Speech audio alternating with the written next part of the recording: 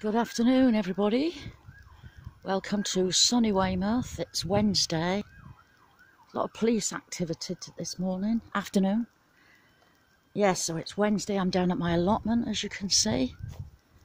It is...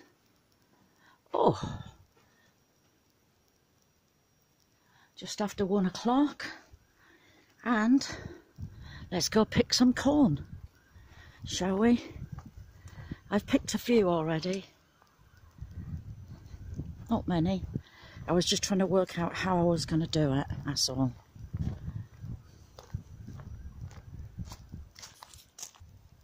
Okay, I've noticed on some of them there's no ears. Like this one, there's no ears on it whatsoever. So, go all the way down to the bottom. Whoops, sorry. Nothing. So I'm just going to pull them out. Down here there's that big squash. Oh, that big squash that I'm growing. Right. We've got one on here. Can you see that? This one here. Oh, hang on. It's trying to set you up somewhere where you can see. Right, there's a couple here on this one. Oh. That's just grown from the bottom. I can feel that there's a cob in there. But this one grew from the floor. There is a cob in it. So I shall try that one. Let's have a look at this one. See, there's 3 on this one. It's weird, isn't it? I'm getting some with nothing. These will be small, but that's okay. Let's have a look what's in this one. Can you see?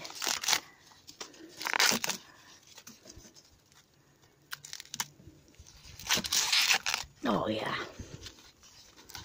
Look at that. That's lovely, isn't it? I should probably be having that for my tea. Right, let's get on it. Right, that's all I've picked for today. There's quite a lot there. So now I'm going to have to peel them all.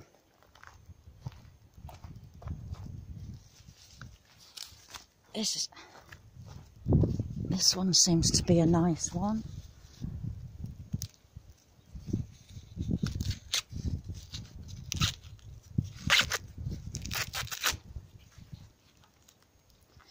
There we go. And the ends are nice as well. Sometimes some people say about the ends not being too good. That is bloody lovely. It's a bit white. Why is that? Why would it be white?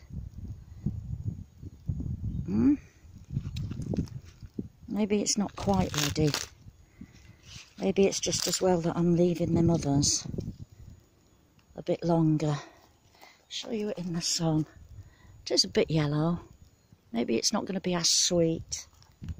But anyway, let's get all these peeled. The small one that I was showing you earlier, that's that one. I can still cook that and eat it like that, maybe even whole. We'll see when I get home. I'll let you know.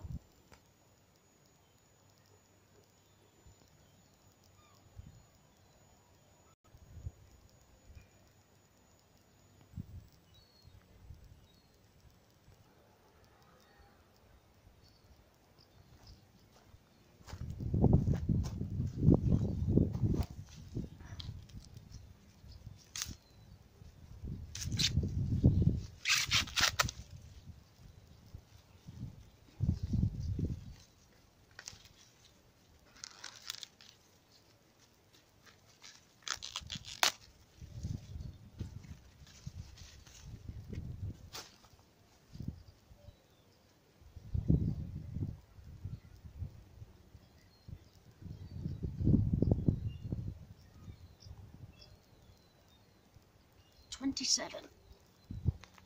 27. Some of them are really small, but what I'll do with them is I'll still cook them and maybe be able to eat them as they are, the smaller ones. But I think maybe them two are the nicer ones. They're lovely and yellow. I think they might need it leaving a little bit longer. But I've only picked a few of them. Some of them are really white. Them two, they're really white. I mean, look at the difference. So I shall leave them a bit longer. I might even cook them with a bit of sugar in to make them sweeter, but I bet they are delicious. Oh, and this one, as you saw before, I was trying to self-pollinate. This must have been one of the outer ones that didn't get pollinated very well. But what I was doing is, hang on a sec, there, collecting some of these.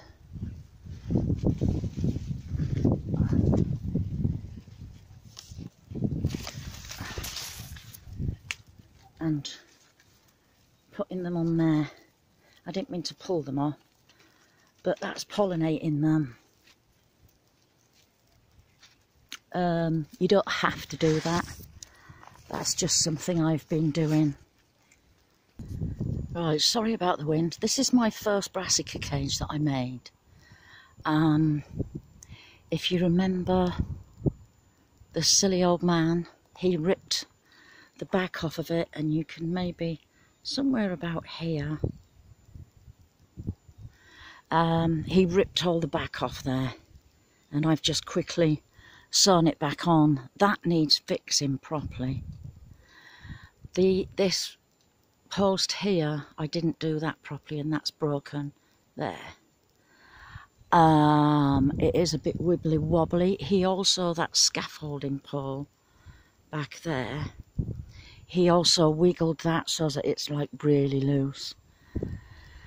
But what I'm doing is I'm just trying to hurry up and grow everything out of this. I'm not planting anything more in it. And what I'm going to do is I'm going to do some raised beds in here with a little walkway there. I'm going to find that a bit easier to maintain. I keep going round with water with oil and dishwash liquid. We call it fairy liquid in the UK. Yes, in a spray for the whitefly, because it's just teeming with whitefly. I'm gonna get everything out, put some raised beds in, like I said, bit of a walkway in the middle, so the raised bed will go all the way round, and hopefully, like I said, fix all the things up, and then hopefully then that will be it. There's a great big grasshopper. Hello, grasshopper. What do grasshoppers eat? Do they eat grass? I don't know. Anyway, in this one, I planted some more broccoli, if you remember. This has also got whitefly in, but I planted broccoli in there. You can probably, hopefully, see a few. I've got some more of them ladyfinger radishes in there. I put a couple of lettuces over there. Yeah, everything's doing okay. I've been eating off my strawberries, raspberries, autumn fruit in all of these are. I need to sort this out as well, although at the minute I've got, sorry for the wind, I've got this open and I'm getting in there before the birds do. Definitely. Right, I'd like to welcome all my new subscribers. And I'd like to thank some of my old subscribers for telling their subscribers to come over and see me. I've been getting quite a few. I think I've got 110 at the minute. That one's not looking very good. Excuse me.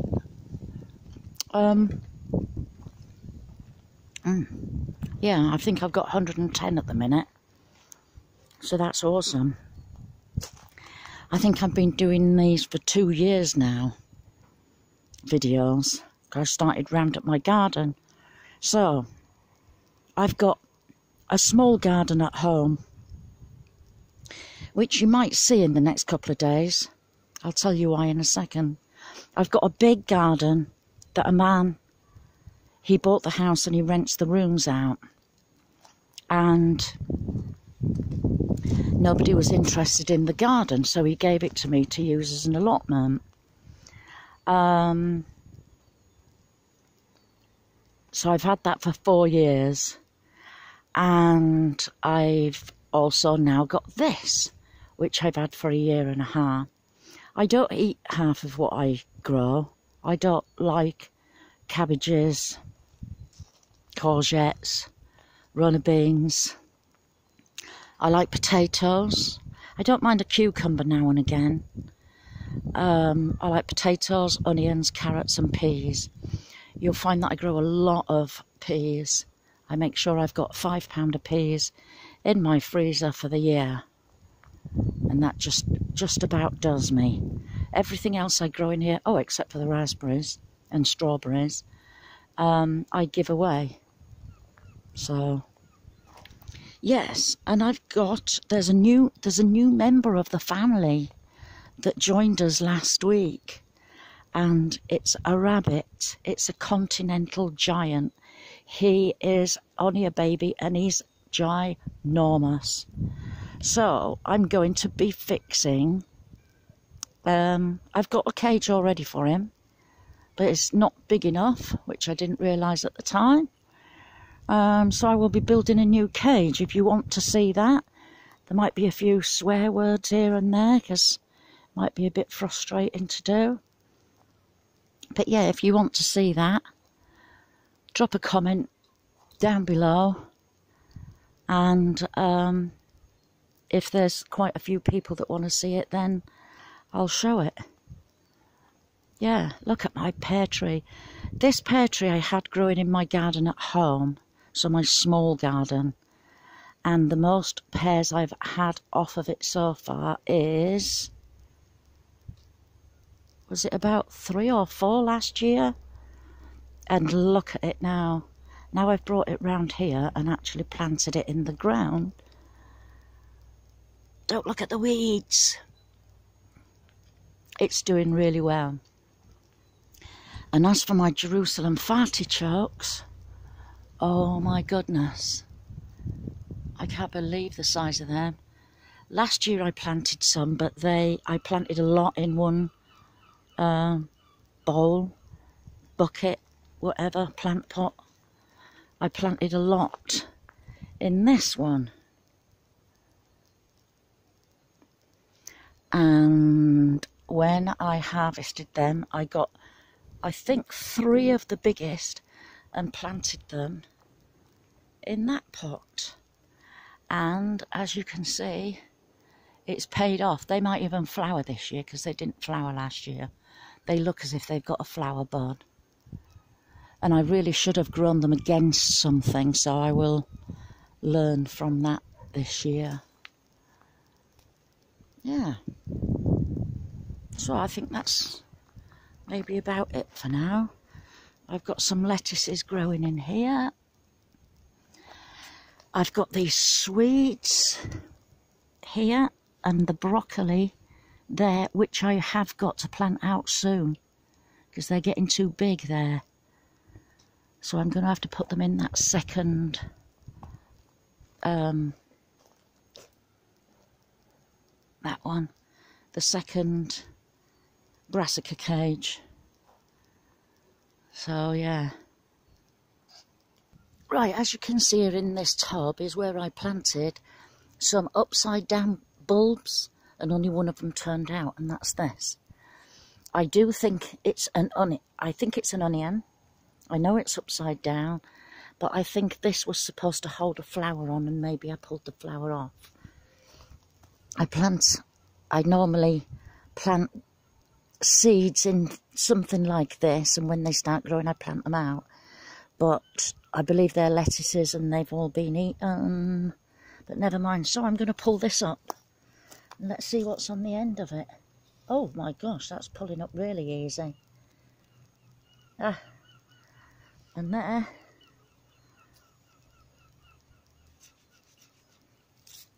Is my upside down onion. Oh, it's almost, well, it is upside down, isn't it? Yeah. Brilliant. That pulled out easily. It feels like it's rotting a bit. It's still, oh no, it's a bit squishy there. But we'll see when we get it home. I'll give it a good wash and see if it's okay to eat. And as some of you know, I have problems with the next door neighbour's weeds growing over. And I keep building little fences. There, I've got to there. So if you see, I've got a plank of wood running across here and a post going up, because I don't want all this growing over. And I think I've done enough complaining for a while, so I'm going to build that fence there and hopefully push all there, because it's all bindweed. It's horrible, isn't it? Once you get that, that's it. So I'm going to have a go at that. Well, I wasn't going to start it today, but there's no time like the present, is there? I'm getting there. This wood, by the way, isn't costing me anything. I told a friend of mine that he builds fences for a living, and I told him I wanted to build a fence, not this one, another one, and he brought me loads of this feather boarding, loads of it, and it's all brand new. So yes, at the bottom there I'm just going to attach, where's my finger, there, I'm just going to attach a piece of wood at the bottom, then I can get rid of all these weeds and that horrible bush growing. Let's get on it.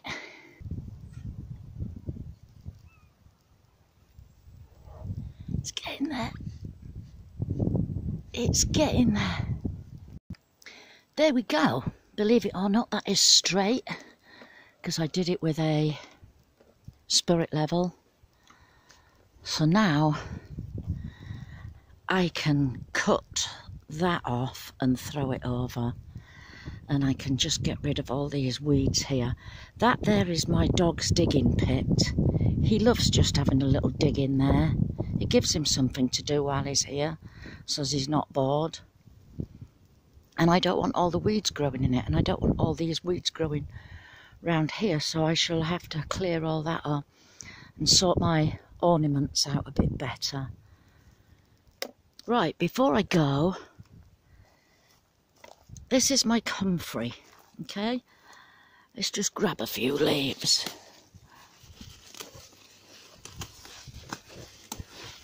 Just pull them up like this. Take them around here. Do you remember I made that tube? It is working so well. It really is. So here's the tube. There's a top on to stop it from getting wet. The tube goes down, and there is my collecting container at the bottom. At the minute it's that full. You can see I've emptied it already and it was that full. I've taken it round to my big garden. So let's go up here, take the top off. Sorry, I'm a bit wibbly wobbly. Put the comfrey leaves in. I hope you can see alright, I am very wobbly. I shall push them down with a stick next time. Oh. And put the top back on. That is working so well. No smell. I've put rhubarb leaves in there as well, because that makes good fertiliser. So there we go. I'm going to get some more in a minute. I'm going to tidy that little space up there. I'm well pleased I've got that done. It's all these little jobs, isn't it? I'm going to tidy all them weeds up there and down here, and I'm going to pick some more of that and put it in that tube, and then that's it. I'll be going home. So I'm going to bid you all a goodbye. Thank you for joining me today. Like I said, thank you for all my new subscribers. I think some of you came because of the picking parsnips with a hammer, which gave quite a few people a bit of a laugh. Excuse me. So I'm going to bid you all a goodbye from sunny, cloudy, hot Weymouth. Bye-bye.